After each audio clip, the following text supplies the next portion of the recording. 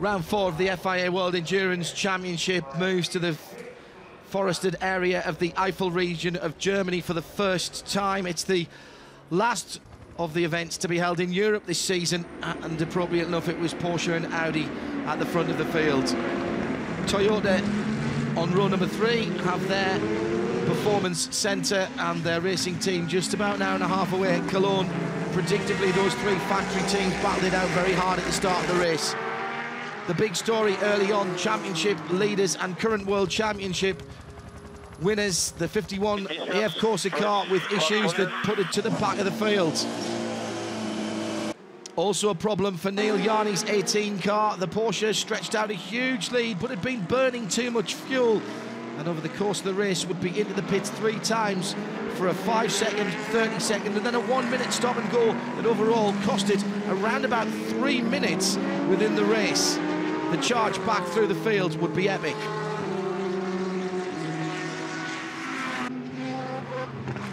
Difficulties on the warm surface, traction at a premium for all of the leaders, and indeed the organisers deciding to put out a full course yellow to sweep up some of the debris. As the 18 car faltered with its fuel problems and Romain Dumas couldn't find his way to his pit, the Audis number 7 and 8 moved up through the field to take 2nd and 3rd spot. Pierre Caffer surviving a nasty incident when the wing fell off his CLM. And then the incident between the 92 and the 71, Porsche versus Ferrari. Fred McAvicky driving into the back of the Ferrari under full course yellow. The Vidal chicane was an action area all the way through the 6 hours. The Alpine going round there and bringing out some more clean-up. The full course yellow allowed everyone to pit and set themselves up for a run to the flag. What ensued was an epic run back from the 18 crew. Ben Treluet, though not quite ready to give up 2nd place at this time. The 7 Audi fighting hard, less grip but more determination from the Frenchman, held on to 2nd position at least for the time being. The good news for him was he had help coming from behind.